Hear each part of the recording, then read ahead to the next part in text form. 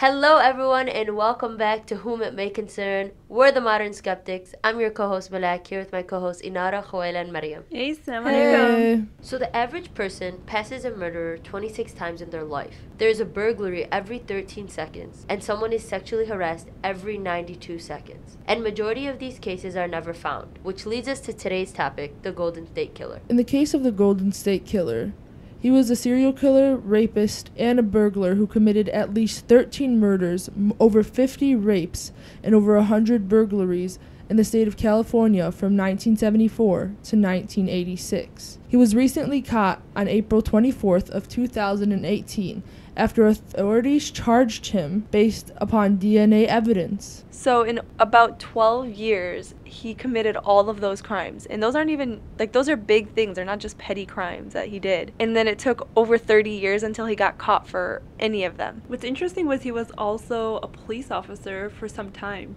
Wow. So, it seems like he kind of knew the ins of, how investigations work. Maybe that's how he was able to get away with it for so long. Right, and took advantage. And they constantly reported that in all his crimes, he was super strategic in his methods. For example, when he would commit his rapes, he would often stalk his victims and then break into their homes and rape them in the middle of the night. What's even more interesting was that if the woman was single or had a partner, that didn't stop him from committing the rape. So even if the husband was home, it didn't deter him. Right. And the reports of the crimes and the other actions that he committed really while he was in the home is so weird because, like they said, he wasn't just the type to commit the murder and then just leave. He kind of just hung out around the house, make himself a sandwich to eat or just sit on the porch. That's so creepy. That's so weird. But that just shows he has some psychological derangements. He didn't commit a crime and then feel bad about it. He was just loitering around at home and making himself at home. Which I find so weird that it took them so long to figure this out. That's a lot of evidence left behind. And when he first started, he started with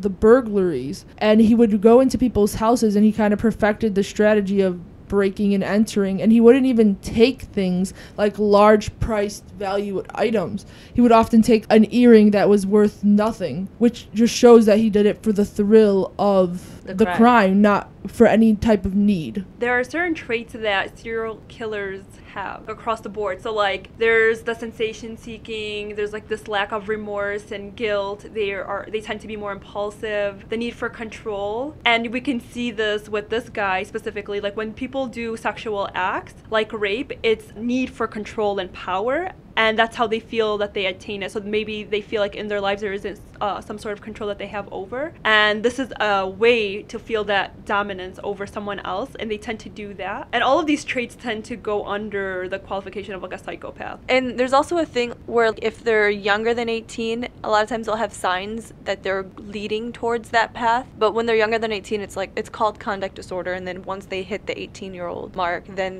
it's called antisocial. And a lot of times, most serial killers tend to have some sort of child abuse or child neglect that they've experienced. So there's some sort of trauma or bullying, and there's childhood factors that have led them to this anger and rage and kind of taking it out on other people. So it kind of predisposes them to turning to this path. Yes. Do we know any of this? Does he have childhood risk factors? That's probably one of the things that they're looking into, the Khuwaila, because I know he's been charged but not convicted yet. So, that's, I guess, the process where they're building the case and kind of looking into if he could claim it's a mental illness. Or But does that even excuse a person? All those crimes that he committed, regardless of what predisposition he has, he still committed the crime. So that doesn't really, and at least in my book, it doesn't really excuse him from those crimes. So serial killers do have the ability to choose. So they know what they're doing. They have that ability to choose right and wrong. Because we're oh, this person might be insane. They're crazy. Who does this? And they are a type of psychopath, but they know what they're doing is wrong. And it's premeditated. It's not you just... well thought out and planned. Mm-hmm. Well, an insanity defense, also known as a mental disorder defense, isn't necessarily a scotch-free type of defense. You still get punished to a certain extent, and you still, in that regard, you have to say that, yes, I was guilty, but I have an excuse for the reason I was guilty. So I know in the movies a lot of time they're oh, just plea insane or insanity, but they still get punished. Does it limit to what the punishment can be? Insanity is a very hard thing to prove. Yeah, for very hard defense to make. You would have to prove that your life was a certain way, that either it was episodic. Some people try and argue that if they clearly don't have a past of mental disorder, but they're trying to claim insanity during trial, they try and say, oh, it was just an episode, that I was filled with so much rage at this one point that I ended up committing my crime. But in this case, it's not that way at all. We have years of repeating the same crime, of escalating crime, in fact, because he started off with burglaries and then went on to rapes and then went on to murders. So you have him escalating, and while living a normal life, because he was married and raised 3 daughters who then got educated themselves. He has daughters? What? I think it's kind of funny that Mariam is saying, like, it's typically harder to prove insanity cases, because I feel like every time we turn on the TV and a white person committed a crime, it's like, he was mentally deranged, or he's But that's just insanity. the news. Like, that's not actually, like, a legal case. That's just news throwing around words. Oh, like the news anchors are just saying things. Yeah. And like kind of building up that picture. But I also find it kind of odd that it took them 30 years to arrest this guy with, like we said, all the evidence that he was leaving behind. Why did it take them so long to actually catch him? It was over 30 years, too. Yeah, I mean, if he hadn't committed a crime also for 30 years, it's kind of like, he flip that switch? We also need to keep in mind, during that time, we weren't as advanced in DNA testing. I think this is more recent, so he was able to get away with it until we finally became more technologically advanced and we now could do these testing, and this is how he did get caught. Well, it wasn't necessarily the testing that got him caught. They did have the tools back then to collect the DNA. They had the DNA, but the problem was his DNA wasn't in any databases that they could compare it to. Where in this day and age, because of sites like 23andMe, Ancestry.com, and another genealogy site, people have more access to DNA. For instance, in this situation, Joseph D'Angelo, aka the Golden State Killer, was caught because his relatives submitted DNA for testing on one of these ancestry sites, and the police got a hold of it and were able to trace it back to him. That's so funny. His cousin was just trying to, like, figure himself out. Ooh, where am I from? And then you're related to a murderer. That's crazy. Is that even legal, though? Like, how did the government even get their hands on that DNA sample? No, it is legal. Although these sites say, we hold your privacy in utmost regard and we won't give it to anybody, we won't sell it to companies or corporations, that's honestly not the case. And law enforcement can subpoena, get judges to subpoena DNA records from these places, and you are willingly giving up your DNA privacy to these corporations. But I mean, it's one thing to give permission for an ancestral website to use your DNA versus like the police officers to have your DNA, or for like bigger government officials. But they technically do have their DNA if they're able to access these genealogy databases. But I'm saying, is that something that people are aware of? Do they acknowledge that they may do that, or that could possibly be something? Because let's say a government official or the police or investigators, however it may be, subpoena for individual's DNA. You have to have wanted it, like be looking into that person. You don't just subpoena random pieces of DNA. No, they could subpoena DNA testing, like genetic testing, where they'll give you a sample of DNA and have them run it through their whole database and see if there's any matches between them and other people. For example, that's what they did in this situation. They gave them D'Angelo's DNA that they collected from the sites, had them compare it to DNA that was already in their database, and then give them the information. The funny thing is, it wasn't even D'Angelo that gave his DNA, it was his cousin. So, like, even if he's, like, trying to watch his steps and make sure that he did everything he can to not get caught, you can't control what your cousin's doing. This is a tricky situation, because when people first hear it, they think, well, he's a murderer. It doesn't matter. He's a rapist. His DNA is what got him caught. It should be put into evidence. My issue is, what does this mean for the future of DNA privacy? Is there even any privacy, technically, anymore?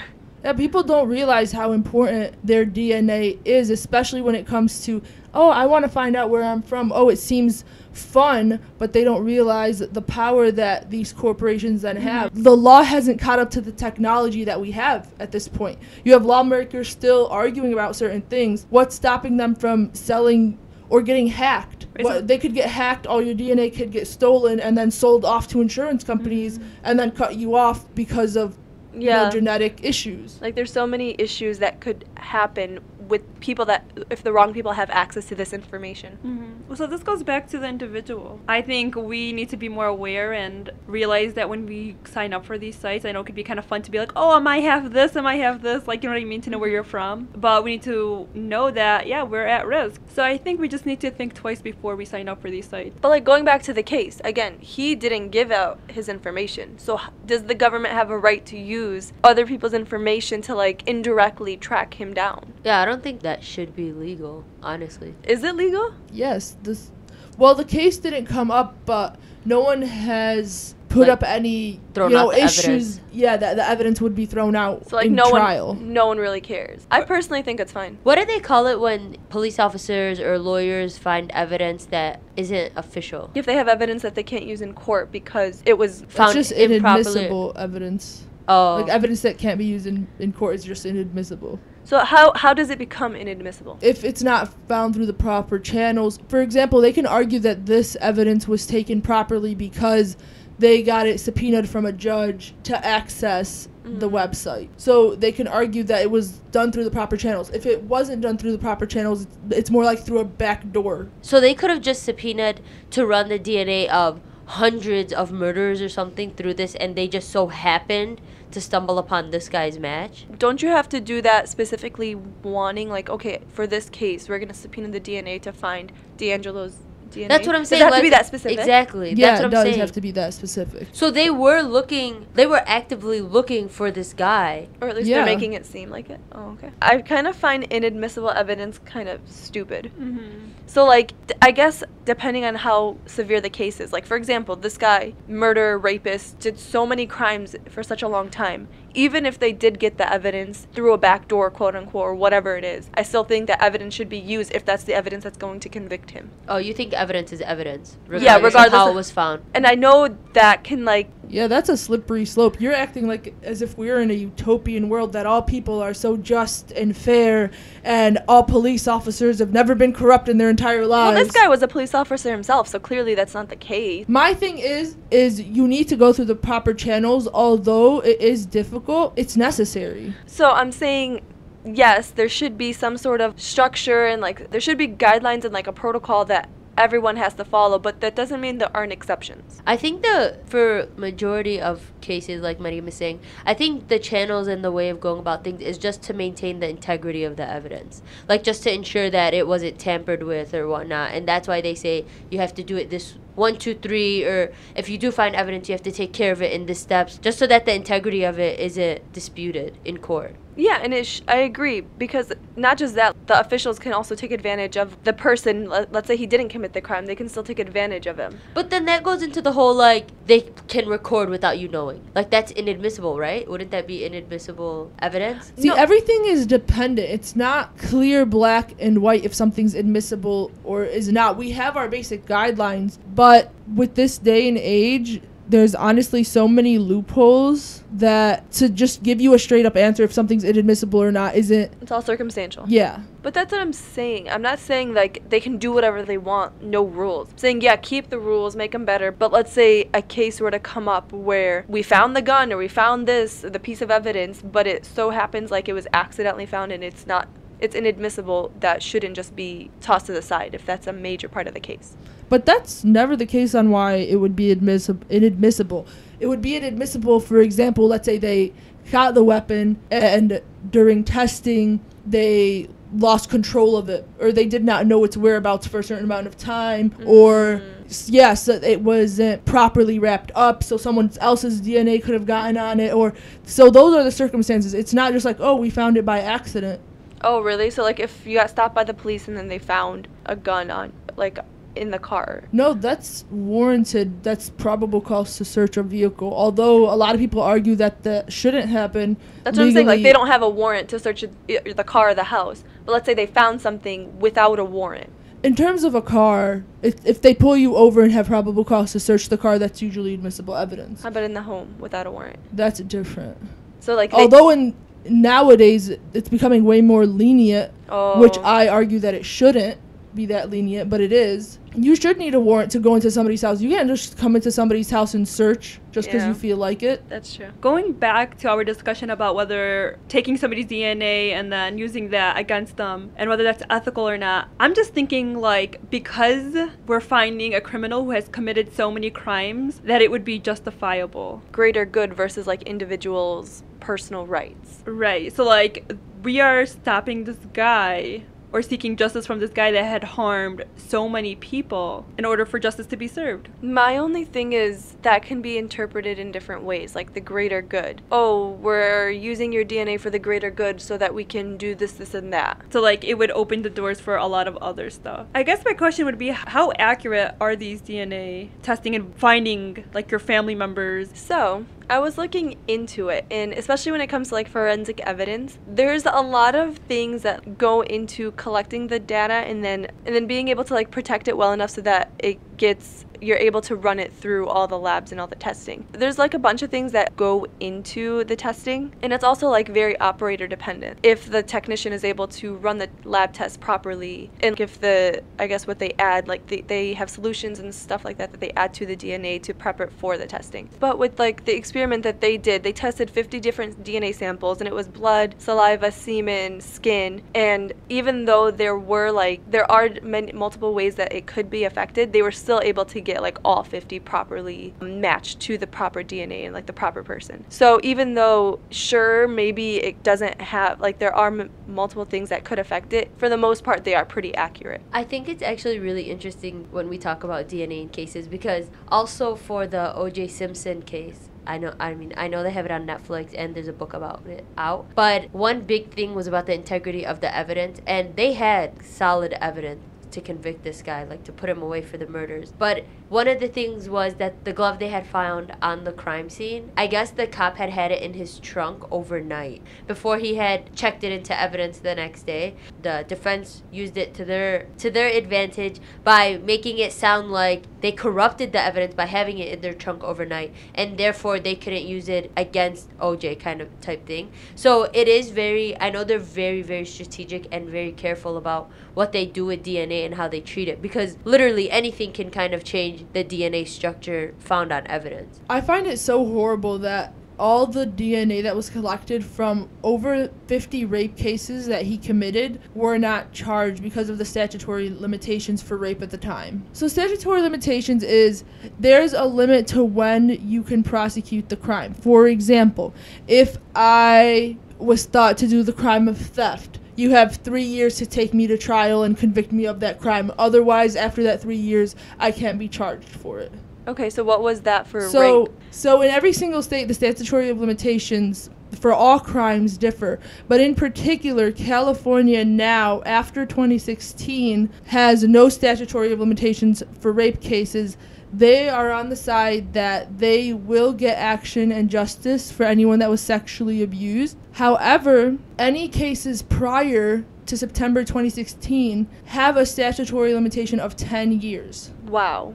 So I feel like it should have always been, regardless of when it was done, you should get punished for it. They mainly do that because of the integrity of the evidence, as we were mentioning it before. But because this case was done before 2016, it was grandfathered into the old law. So he wasn't charged with any of those rapes. He was only charged with murders. So I don't understand that. Murder does not have a statute of limitation, but rape does. Yes. Just because of that. But, like, DNA evidence could be degraded regardless of the crime. Why is one okay and not the other? You're preaching to the wrong choir, because I am in agreement with you. So he didn't get charged. Right, he didn't get charged for rape. Or any of the burglaries. Okay, but at that point, doesn't it matter if they're going to push for the death penalty and he's going to get punished at a higher level? Or is it the acknowledgement that we're looking for? Because at the end of the day, he's still getting punished. It's not like he's getting away with... No, I want to acknowledge that he did a crime against me, and I want justice for me. I don't care if he gets the death penalty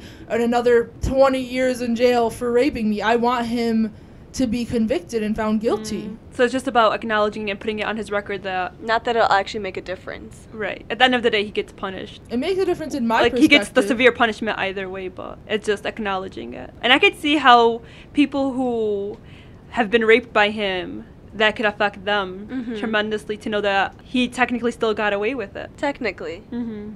Even though I'm sure, because this is a jury case, right? Like, the jury will definitely have that in the back of their head. Well, it's also different because he's charged with murder, but what if he gets off on those? Like, you can't predict the future. That's why each individual crime is taken separately and you're charged with separately, because you can be found innocent of one crime but guilty of another. That's crazy. That's interesting. So I mean, hold it on. makes sense though, But, like, because everything is an isolated situation. yeah, they are different. Like, they were different times, different crimes. But then, would each separate murder also be a different conviction? Yeah. Oh, so it's not like you're charged for murder. You're charged for murder for 1. You're charged for murder for 2. You're charged for murder for 3. I mean, even That's when true. even when Yeah, I didn't think about it that way, but that Even- makes sense. Yeah. they even get specific enough where I think when you hear about like the police brutality crimes and whatnot, they account them on every bullet. Yeah, like shot. with the every 16 one with is an the- assault. Yeah, like the Laquan McDonald case, he was convicted or charged on every bullet that was shot, not just, and it was one victim, it was the same kid. That's But they true. convicted him on each bullet shot. And it was funny because when I was watching the case, they're like, he has been convicted for the first shot. Then they said it again for the second shot, and they kept going for all 16 shots. For this guy, they'd probably spend days trying to convict him for every single thing he did. Well, because you have to prove every single one. It's like Because just guilty on because the you can count prove of him this. guilty of one murder doesn't mean you could clearly prove him guilty on another. Maybe in one scene he left more DNA, he spent a longer time, but in the other one he didn't. And Inara was saying, wow, it takes a whole, like, why does it take so long for them to go back and forth before? I'm like, But that's this is it. why. Yeah, literally. I actually watched an episode of Chicago PD, and you guys, I just, now that we're talking about this, I get, like, I knew what happened, but I didn't think deeply of it because obviously I was just watching. But this guy would take young teenage boys. He used to commit crimes where he used to do a bunch of bank robberies, okay? And now he has a physical impairment. They weren't able to find him guilty, so he now gets these boys and he trains them and he has them do it. And these are like young teenage boys. And they know it's him, but they weren't able to prove it.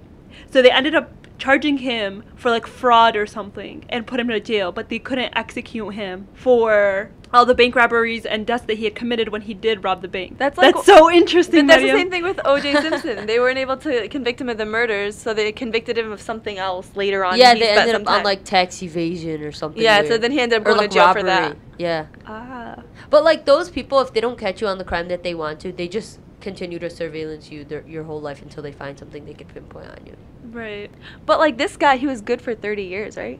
Like he didn't do anything in that time. He wasn't found to do anything So, like- illegal at that time. Okay. They said he stopped with the birth of his second daughter in 1986. Like, that's what Triggered the change. triggered him stopping. Do you believe people can change? Serial killers, psychopaths. Do you think they can change? I think if it's a psychological thing, you can't. Like, I think that's a very Well, flippant. this guy technically did. He went from like 12 years of. But did he?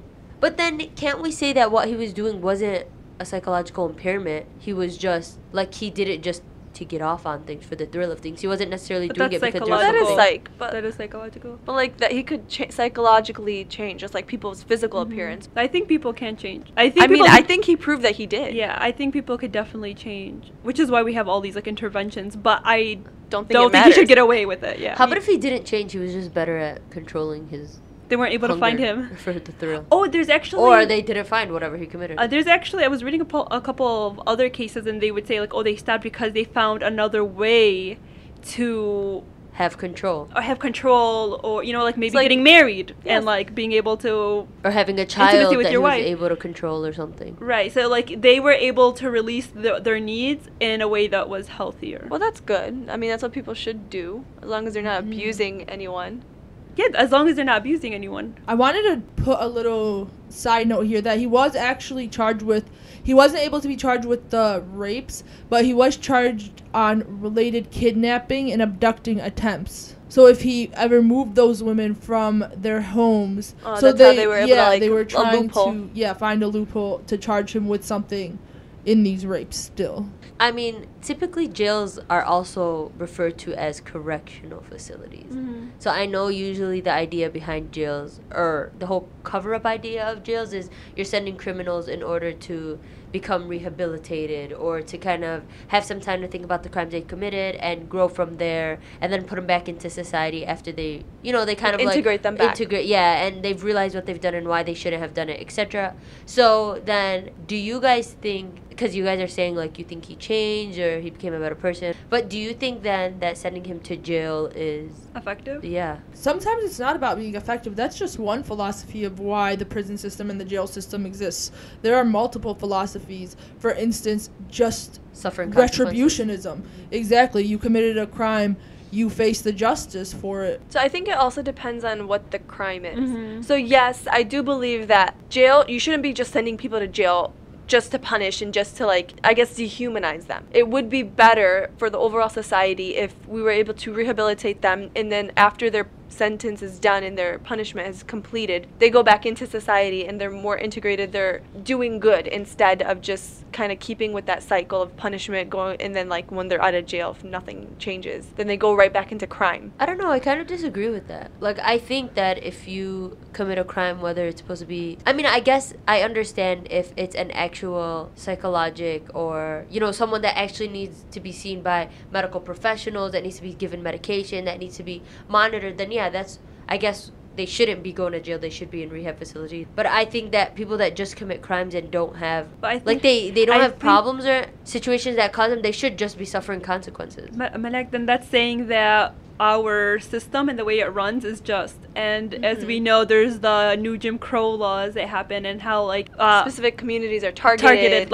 People of color tend to be more targeted than white people. So that's I'm not. That's saying that our society is perfect. No, I don't think that our system is perfect by any means. But I'm just saying that in the aspect of, I'm not for abolishing the jail system. I do think that people that commit crime should have to suffer consequences. Here's the thing. You said people that have more of a psychological disorder. If anything, my argument would be those are the people that are hardest to treat and probably more likely to relapse and go back to committing crimes. But that's why they need to be seen by medical but versus someone people go to jail for doing drugs, or let's say they don't have any money, so they go to stealing. My thing is those are all psychological disorders. Technically you can spin it off like that. But no, I don't think it's psychological if I don't have any money, so I'm going to go steal to either get food or they might use it for different things like drugs or whatever, or I'm selling drugs to make money. You know what I mean? That's not really psychological, but that's a tough situation that people go to jail for.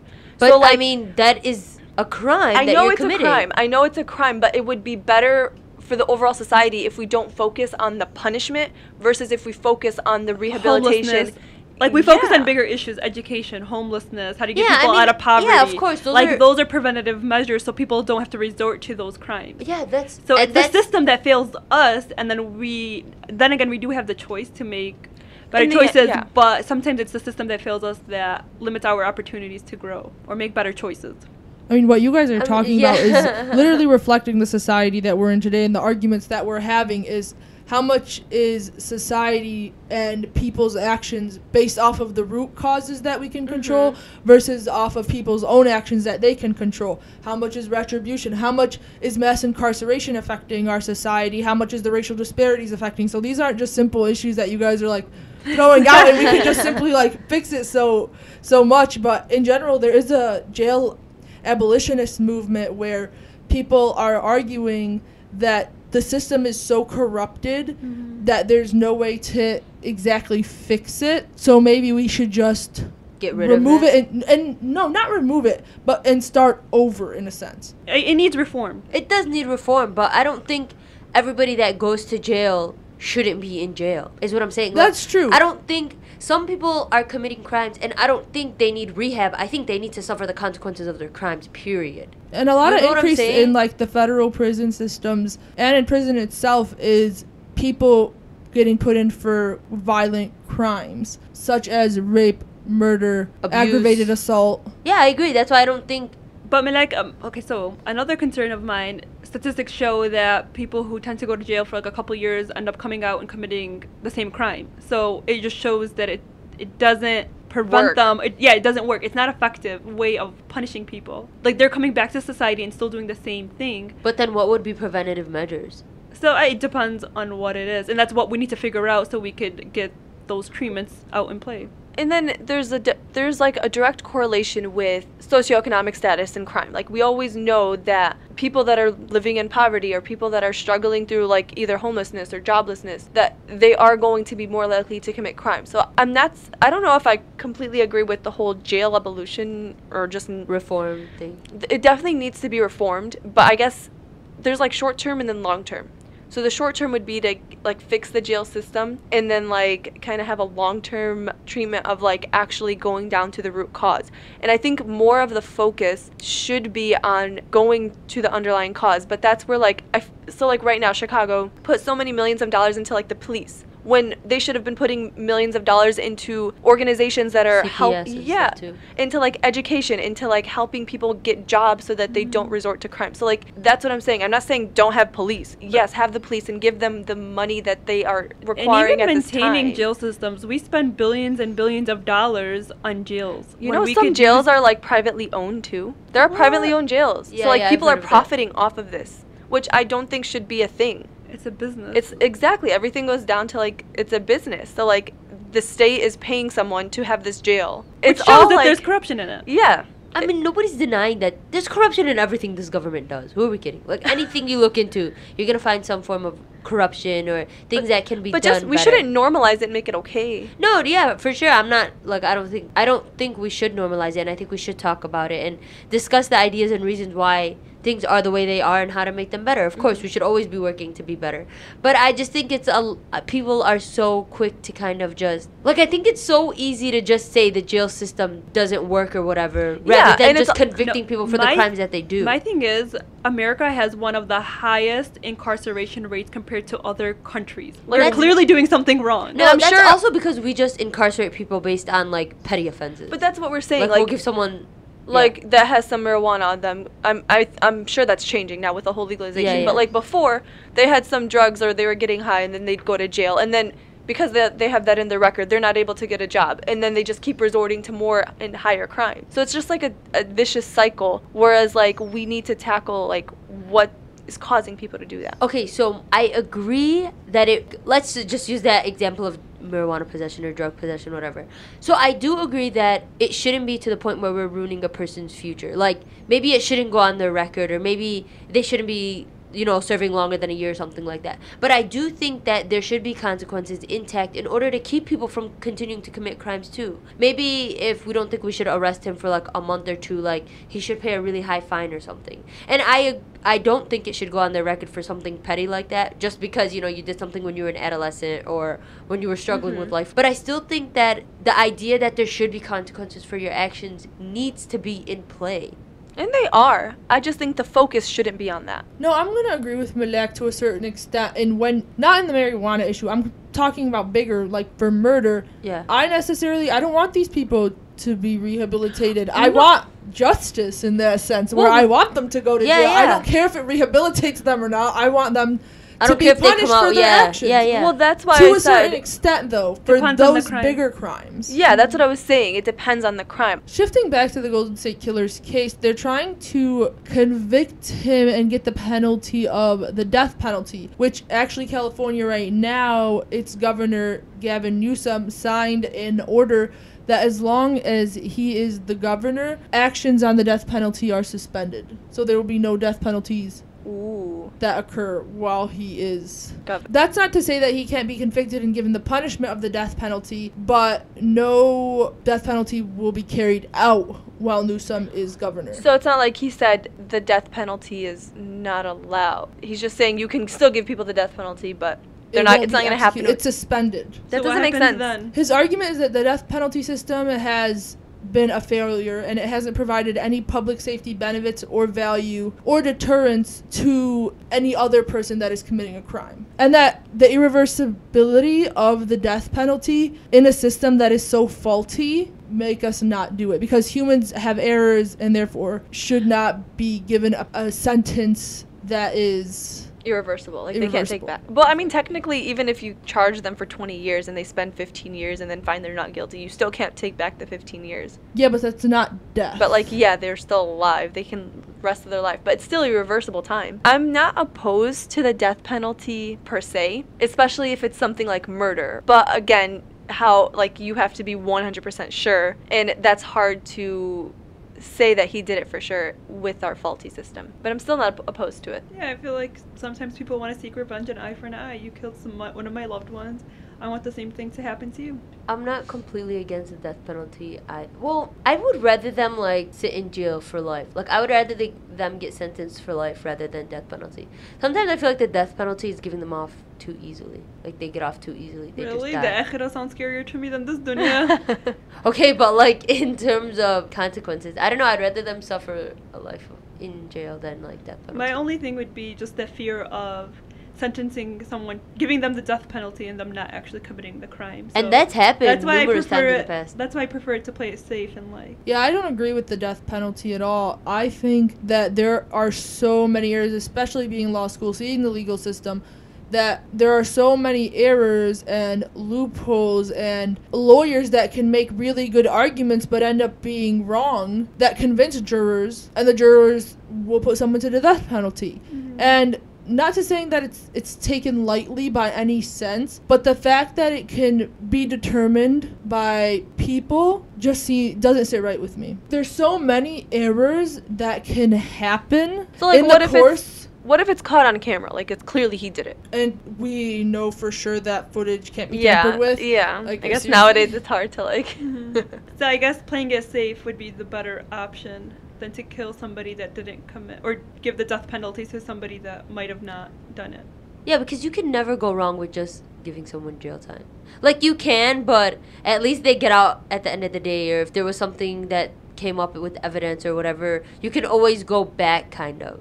Versus if you're giving someone the death penalty and you end up being wrong, like... That doesn't matter. It's at yeah, that it's point. all, there's such a finality to saying you're subjected to the death penalty. Also, on another note, I don't agree with the way it's executed in the states that death penalty is allowed. Because they have a two-step process where they inject them with one medication that I guess numbs them to a certain extent, and then injects them with another medication that stops their heart. Yeah, that's potassium. Yeah. So, but it's not doctors that are administering these. Are you sure? Yeah. Really? Yeah, it's a huge thing where a lot of people don't die on the first time, and they're actually like tortured to a certain extent before they die. I never thought about how they did it. That's probably why they probably, I don't know what they do. I'm assuming they give a sedative, the first drug, to kind of like sedate them and so that they don't feel it. Relax the organs. And then I know the second one is potassium. I don't think you need doctors to administrate it though. It is when there are so many errors. When I was taking my bioethics class, this was a huge thing because it wasn't state regulated, it was prison regulated. Like they have their own authority on how it's done and who they hire to execute, and there was a huge number of people that didn't die on the first round that needed another go at the potassium. They give them wrong levels and the heart just doesn't stop. It's like eradicated, or they didn't give them enough sedative, so where they feel that. I don't agree with that process. So what would be a better process? So like if they do have a regulated system throughout the entire country of like what the best thing to do, like maybe give a higher dose of the potassium so that it works with everyone. So this case in particular, he's actually just been charged. He hasn't been convicted yet. So you could actually go and Google the case and learn more about it and kind of keep up with it, keep up to date with it. We'll try to do it as well, and when the sentencing comes out, we could go ahead and revisit this conversation and kind of see what the jury did with it and the judges and the lawyers and whatnot. But it's pretty cool. It's an exciting case, I guess. It is pretty cool to see that after 30 years they were able to connect DNA and kind of bring it back full circle. But thank you so much to everyone for tuning in and listening to another episode of To Whom It May Concern. Please subscribe, like, and follow us on social media. We appreciate all the support we've been receiving so far. If you don't already follow us, you're doing something wrong. But you can find us on Instagram, Facebook, and Twitter at The Modern Skeptics. And please continue to tune in every week on Tuesday mornings. If you do have any ideas that you'd like us to discuss, we're always looking for new ideas to talk about. So please feel free to email us at modernskeptics@gmail.com. Sincerely, The Modern Skeptics. P.S. The justice system is still a human system.